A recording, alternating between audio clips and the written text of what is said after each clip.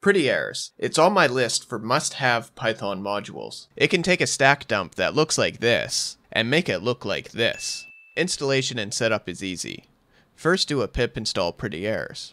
After pretty errors is installed, you can import it into any of your projects. However, it's preferred to add pretty errors to your Python startup procedure so it's available to you whenever you use Python and not just when you import it. This is really simple to do. Just call the module by typing python-m pretty errors into a terminal. This will initiate a setup script. For myself, I just accepted all the setup defaults and pretty errors was ready to go. The default look of pretty errors is great, but it's also fully customizable, allowing users to change things like separators, timestamps, and colors. Pretty errors also has a lot of features. One of my favorites is a function that allows you to filter out entire libraries from generating errors. Here's an example of how easy it is to change the color formatting of your errors. If you want to learn more about how to customize pretty errors, I've left a link to the GitHub in the description below.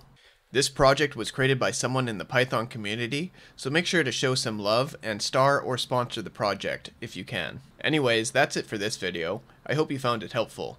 If you want to learn more about Python, then you should check out my top Python modules playlist. If you like this module, then you're going to love the ones I listed in there. One module that I always highly recommend is Rich, so I recommend that you check out my video on Rich as well. Anyways, thanks again for watching, leave a comment below, and I'll see you guys in the next video.